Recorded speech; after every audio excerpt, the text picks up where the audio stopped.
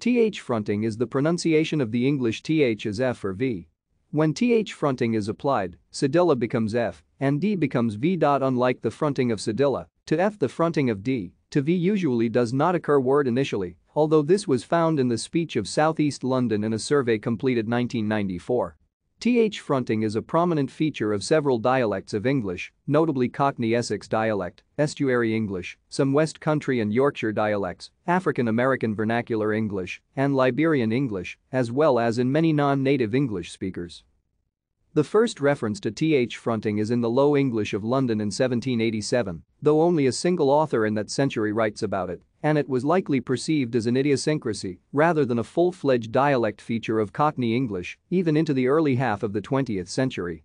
The feature was presumed to be reasonably common in London speakers born around 1850 and in Bristol by 1880. Thank you for watching.